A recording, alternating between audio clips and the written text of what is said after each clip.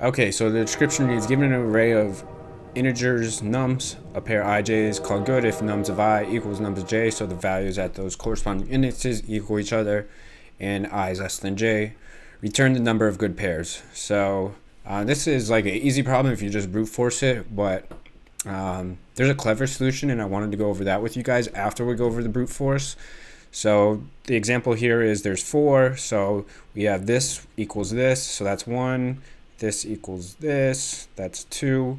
The 3 equals the 3 over here, and these ones. So that is 4 good pairs, and this is 6. So if we look, well, first let's brute force this. So the brute force is pretty easy. So let's create good pairs equals 0. And so the brute force obviously is we're just going to loop through every possible iteration. So we're going to set I here and j here. J is always going to be I plus 1 because we don't want to start them at the same. We want to check it after I. And then we're just going to loop through. So it's going to be O of n squared runtime. And I less than nums.length. So this is a very easy solution. There's definitely a more clever solution that's faster.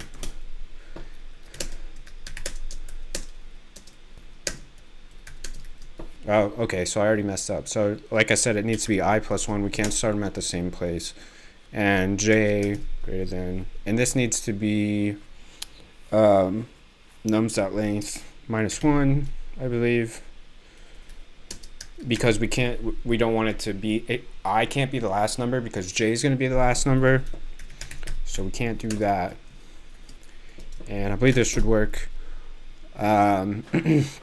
So if nums of I, let's just type it out, equals nums of j, then we're going to increment good pairs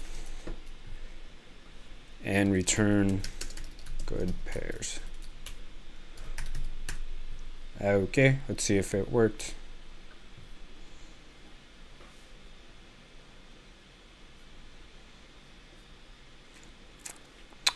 And it is taking way too long. Let me refresh LeetCode.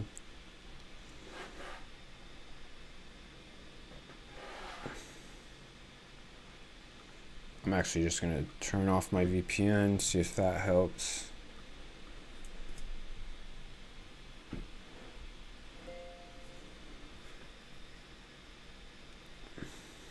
Okay, let's try it again. Cool, so let's submit it. And so now I want to go over the more clever solution that's a little bit harder to think of. So if we look here, if we have 4 ones, there's 6. So I'm going to write this out. So if we have, say, 4 4s, the good pairs equals 6 for just these pairs. So how did we get that? We got these two, this one, and then this one, and this one, and this one, this one, this one, this one, this one, and this one, and this one. So if you guys know, this is just combinatorics. There's a formula for that. So we have combinatorics. So it is n minus 1 times n all divided by 2. And I'm going to rewrite that, n minus 1 times n divided by 2. So here would be, we have 4, so 3 times 4. So we should put these in their own, divided by 2. We get 12 divided by 2 equals 6. So that's, we would just need to basically code this out and account for all the frequencies of the same numbers. So let's do one more example so it makes sense. So we have 3 now, so n minus 1, so 2 times 3 divided by 2 equals 6 divided by 2 equals 3. And so let's go over let's see it, check if this is right. We have these two. We have this one and this one, so that's 2. And then we have this one and this one. So it is right. This is the correct formula. We just need to create the code for it. And I'm sorry, I actually can't make this bigger because it's the size of my iPad. I don't think it lets. Yeah, I can't make it in full screen. Let's see what that does. Yeah, it doesn't work. It doesn't make it any bigger. Sorry, guys. Okay, so let's code this out. So we're gonna need an array of frequencies, and let's create it at a length of 101 for the length down here, and I need to zoom in.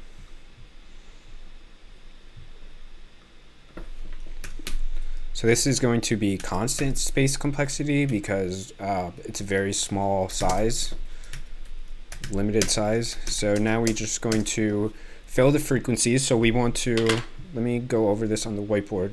So we're going to want our frequencies is going to be an array. Whoops.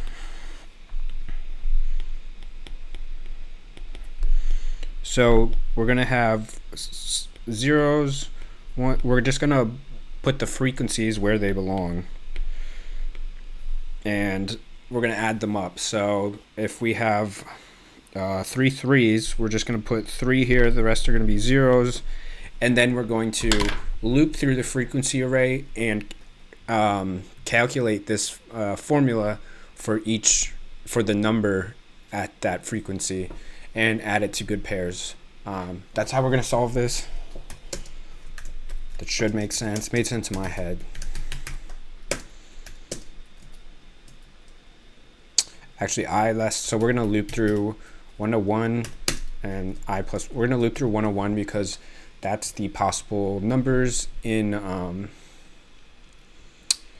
the, so nums of I, the values goes up to 100, so we're just going to loop through 101.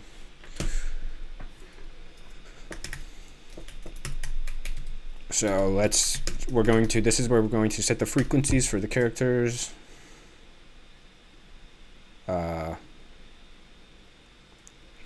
No. So nums of I ++. Okay, so now we have our frequencies set, and now we need to loop through our frequencies. Actually, this is nums.length. That was incorrect. This one's 101.